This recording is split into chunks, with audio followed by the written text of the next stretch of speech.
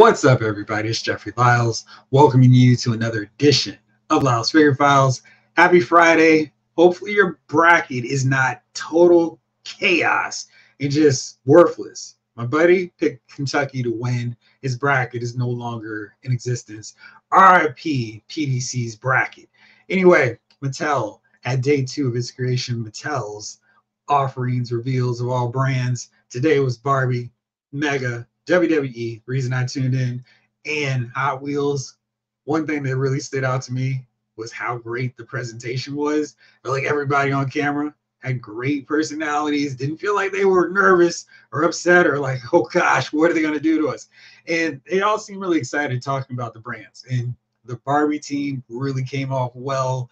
And I love the tour of showing everything that goes into making Barbie dolls. Crazy stuff, so much detail, so much that goes into it.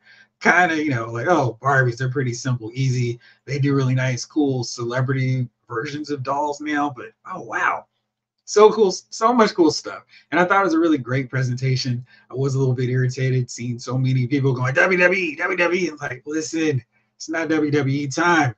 Patient, they even have a schedule you can follow. It's not WWE time. So that was cool seeing the Barbie ones. Also in the chat, eye-opening to see it reading almost exactly like a Marvel Legends, Star Wars, Transformers chat, just through the lens of Barbie. That was wild to me. So really interesting to see that, because all collectors are a little bit crazy, as Seal once said. But it was very nice. It was fun to watch that and see the Mega team doing cool stuff, like putting together a construction set. That was fun. Anyway, back to what I was talking about. My focus, the WWE reveals. And as usual, Steve Ozer, aka Action Figure Attack, Bill McKenna were on hand before they show the reveals. They took a tour of the WWE warehouse, so they got to see so much cool stuff. Eddie Guerrero's Impala, Ted DiBiase's $1 million belt, so much cool stuff, including the cloak that King Harley Race wore. Steve mentioned, hey, we've got something in mind for Harley Race that's not related to his king phase. I was like, well, wait, he was only the king in WWE, WWF. So we're going to get an NWA Harley Race. We're going to get Vader's manager Harley Race. We actually get a payoff on that soon. So that was really exciting to see. But before we got to that, we got a set of reveals for one of my favorite lines, the Coliseum collection set. And that was a new 2-pack. That's what we always get from that format. So we got 2 ones, and they were really essential ones. I think the pairings on these have been kind of weird, but I don't care, because when we get the figures, I don't care that Roddy Piper got packaged with George Animal Steel. I gotta have him go against Ultimate Edition 80s style Hulk Hogan all day long. Anyway, the reveals today, very exciting. Ted DiBiase, the $1 million man, and after so many DiBiase figures, I think this is going to be the definitive version of him in this format here. And Ricky the Dragon Steamboat, martial arts 1985 style, man. That is really cool. We got a Jake the Snake Roberts, so we can pair him up with him perfectly. That was really cool. I was so excited. I think I did a video maybe even last year going, I want to see Ricky the Dragon Steamboat in this black, like he's the Karate Kid, swinging, doing chops, doing the whole deal. This one I want. This is, geez, way back in the day, my first Ricky the Dragon Steamboat figure, smaller size LJN, not the big impale someone if I throw it hard enough at you version. Oh, this is so cool to see this figure. I was so excited about this. And DiBiase's outfit, you can see here. Let me pull it up to a better window so you can see a little bit more. It's got a ton of detail. It's got a little shine to it, which we haven't seen from these DiBiase cloth attires before. So that is really exciting. I thought the work they did on the head sculpts are really good too. Because they basically go with the laughing head sculpt, or a sort of neutral one, but it doesn't really convey his personality. I think with this format, we saw this Roddy Piper's. They were able to do 3 all new head sculpts that really captured his personality, I thought, really well. Anyway, here's Ricky the Dragon Steamboat. I'm very curious to see how he's going to scale. Looks like he's shorter than DiBiase, but I'm not sure about that torso. Maybe it's a little bit too wide. I don't think it's a matter of it being too ripped. I'm just wondering if it's going to make him look like that Eddie Guerrero on that torso that was wrong and didn't really work for him. Hopefully that's not the case, because the Dragon deserves a great figure. I feel like he's had really good ones. But this one, oh man, I'm so excited to see this look for him. We got the back of the cards. Let's see if I can read it. From the island of Hawaii comes Ricky the Dragon Steamboat. Since joining WWE, this martial arts expert has dominated his opponents. In addition to his chiseled good looks and powerful physique, the Dragon is best known for flying from the top rope. Absolutely. $1 Million Man Ted DiBiase. Everybody has a price. So says the $1 Million Man.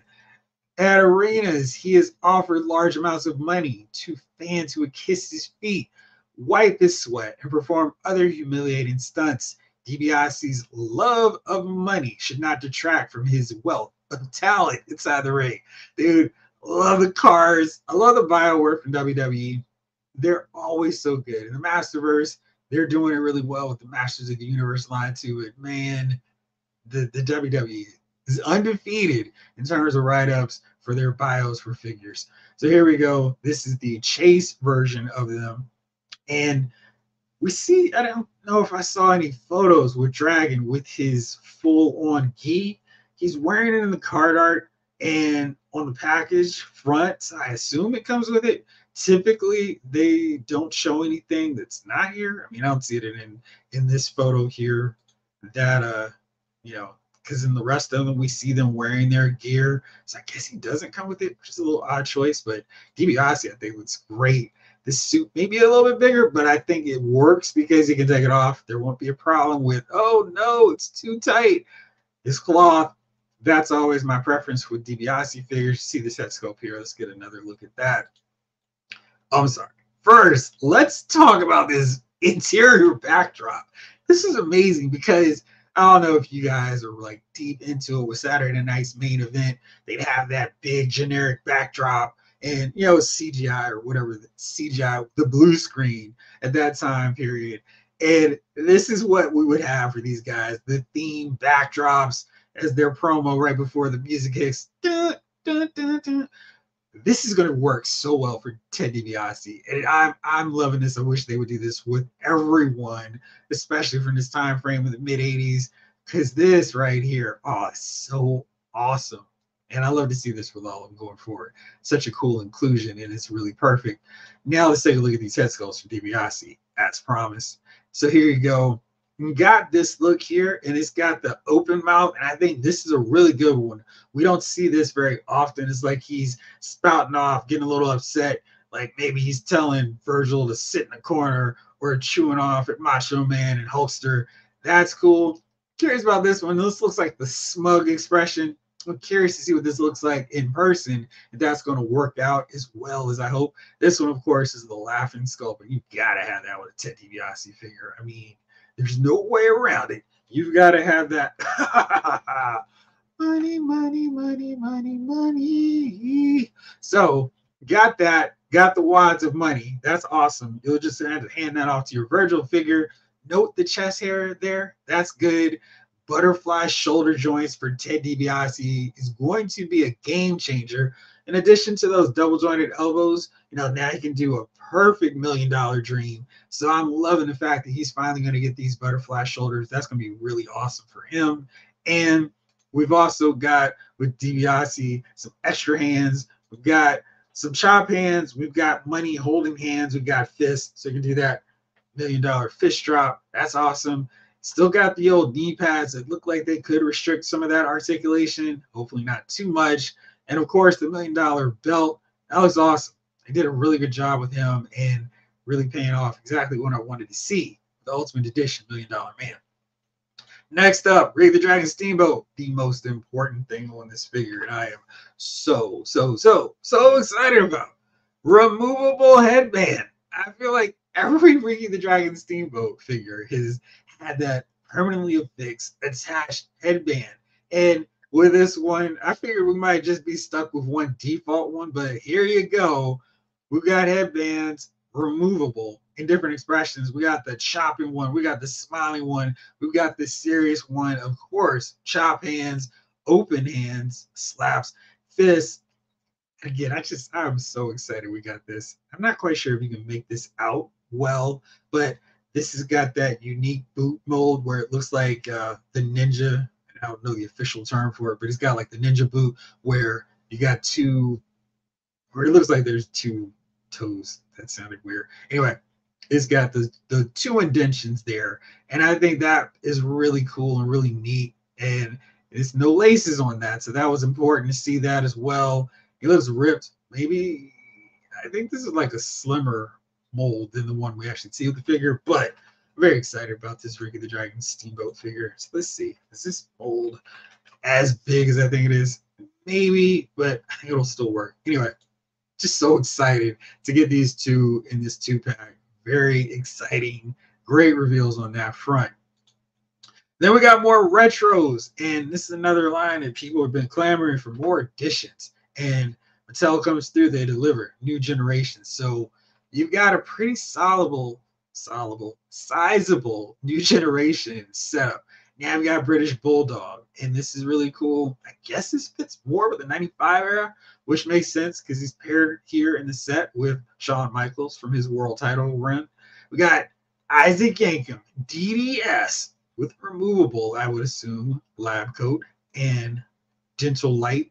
And then got a Lunger Blaze. So this really should cover a lot of those gaps people had in their new generation collection. So this is really good. Nice to see that. I love the 4-pack presentation. That way you can get a bunch of figures for any era really quickly. So that's cool. Nice to see more additions on that. They're not quitting that line. And then, sorry, another close-up here. Get a little better glimpse of what Isaac Yankem's rocking. The perfect head sculpt on a Lunger Blaze. And then the Bulldog. I really like that head sculpt on him too. So good work all around. And he's got tassels. And I feel like maybe he had some boots where he would rock all white, but that should be a pretty easy repaint if you're so inclined. But really nice work on this set. So you've been able to build out a lot of new generation figures just from Mattel getting back into this. So that's awesome. Next up, a 4-pack. And I'm going to have to make sure I put a little caveat on this one. When it was revealed, I was so excited. So we got Live Pro Wrestling Legends, the Territory era.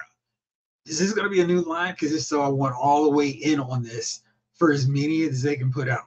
It's not just a 2-pack, it's a 4-pack. So that's exciting.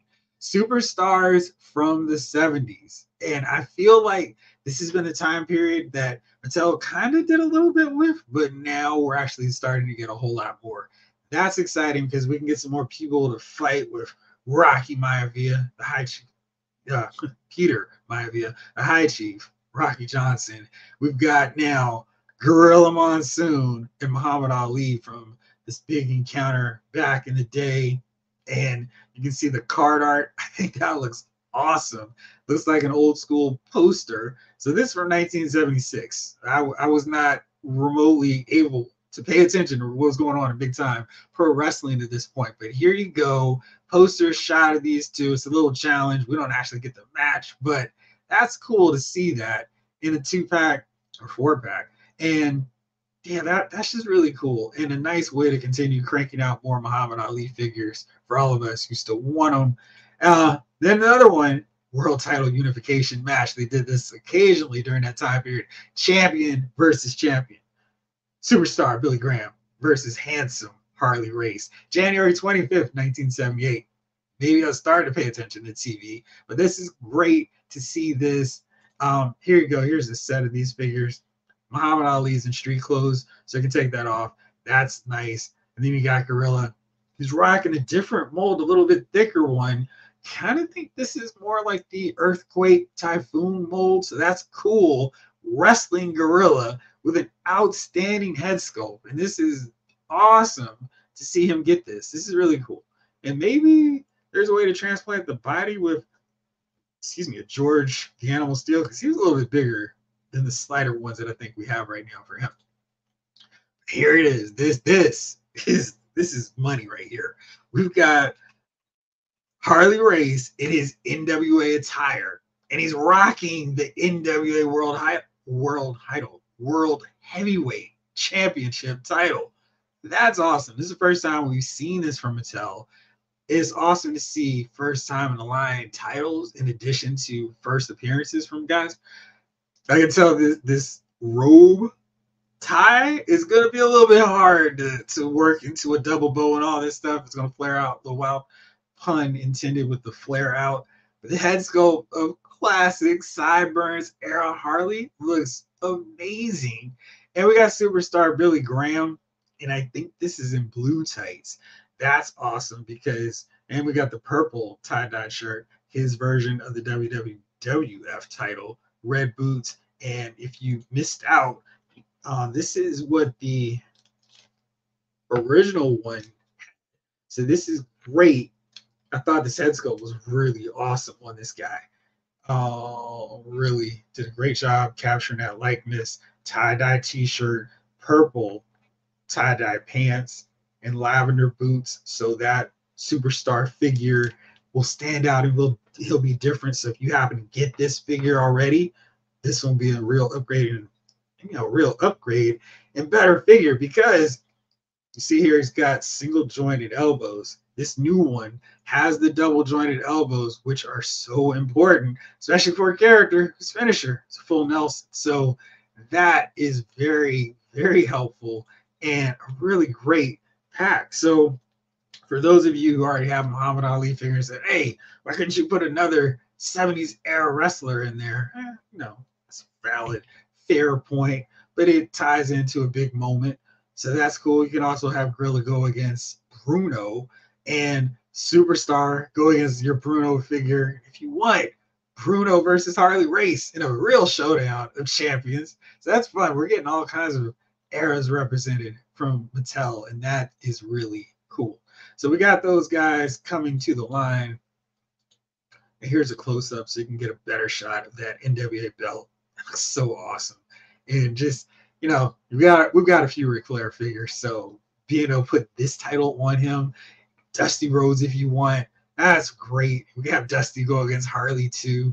And I guess you could put him up against your Terry Funks, and we probably still need a clean-shaven Terry Funk, but this is so exciting to get these guys in this line, especially with that double-jointed elbows, because it would help so much for superstar Billy Graham. See that WWF title and his sideburns. I mean, this figure's likeness was awesome. So, you know, anybody who missed out, now you can get the superstar. There you go. There you go. To get this guy in full glory. I love the fact that they mixed up the look of the t-shirt. That's very helpful. So I won't feel like I'm getting the same figure all over again. Here's another look at that Gorilla and Muhammad Ali set.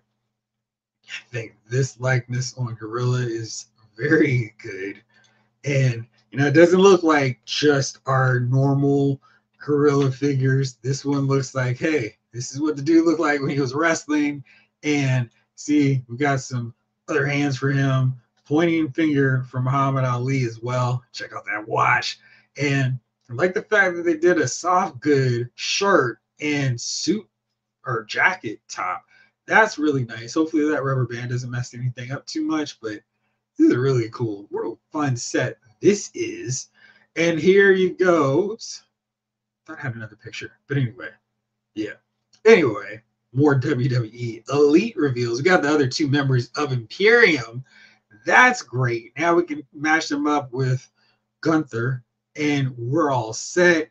So, or Walter, if you prefer, like I do. So this is cool to finally get those guys in there. And I like that we actually have the distinct physiques. So got our muscular one, got a little skinnier one for Kaiser. So that's great. And I'll definitely be grabbing these guys for my next edition of March Bashness when I'm fully able to play out the tag team tournament based on everybody's poll results. So Steve also mentioned we might see some more tag teams, more 2-packs coming next weekend with WrestleMania weekend. I guess it's not next weekend. It's still we got 2 more weekends before that one, where it's WrestleMania weekend, and I can't wait to see what happens on that end. I guess maybe it wouldn't be a terrible idea to get The Rock and Roman Reigns versus Cody, Seth Rollins.